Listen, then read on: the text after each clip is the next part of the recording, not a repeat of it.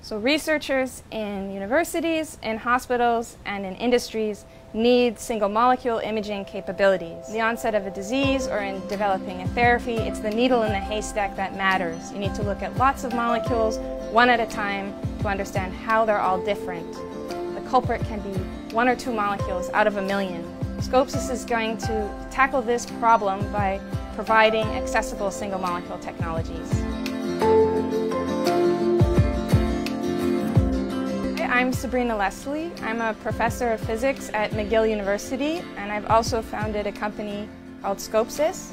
We develop new single molecule imaging and manipulation technologies. These are really interesting for researchers developing new diagnostics, new kinds of materials, because they let us look at individual molecules in a large population. It's sometimes the case in the onset of a disease that there's a rare mutation, and looking at one small piece of DNA among billions can be very important. So our technology is called Click.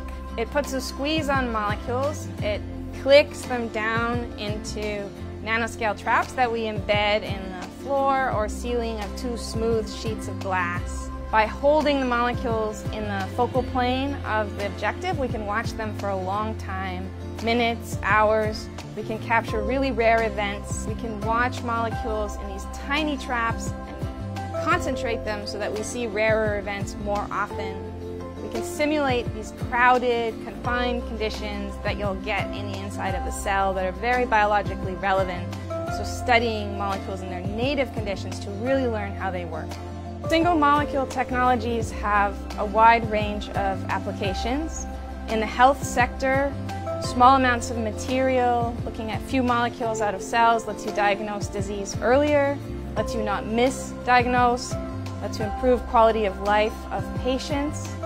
In the materials or nanotechnology sector, there's a general understanding that macroscopic properties like color and shape actually come from the nanoscopic properties of the single particles that make up these materials.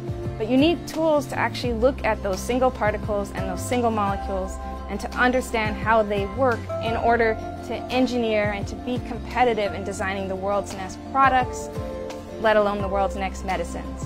So in particular, in the past year, another aspect of our growth that's been really important has been in partnership with the Innovation Office as we take next steps and build confidence to take our technology out beyond our laboratory walls through our startup. We're also really grateful to the Office of Technology Transfer that's helped us protect our inventions through patents, and many folks at McGill.